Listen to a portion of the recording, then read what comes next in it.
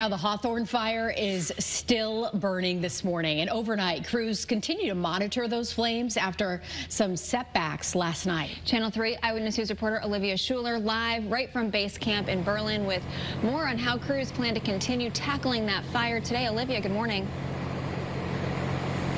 Caitlin, good morning. Well, it's very quiet here right now, but we know as soon as the sun comes up, everything is going to change. We know that the fire is still burning in parts of Lamentation Mountain, but crews say that they have plans in place to get everything under control. Thousands of gallons of water are being dumped on the mountain. Crews are using 3 helicopters from the National Guard in Maine, along with UTVs and bulldozers to drop water at a high volume. The rotation of helicopters, similar to the ones you're seeing on your screen right now, will continue this morning. We're told around 120,000 gallons of water has been spread across 107 acres.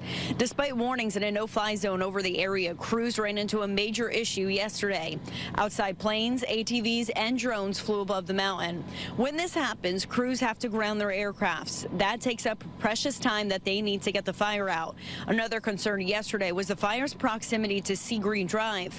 Emergency leaders say right now there is no evacuation order in place.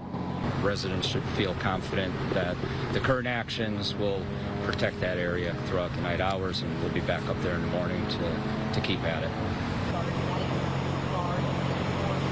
Now, in less than 2 hours, we know the picture here is going to be much different. That's because at 7 o'clock, we are expecting to get an update from crews on how they plan to progress battling this fire. Now, we do know that the main goal of today is to saturate the ground. That way they can avoid any flare-ups throughout the weekend. We're live in Berlin. Olivia Schuler, Channel 3 Eyewitness News.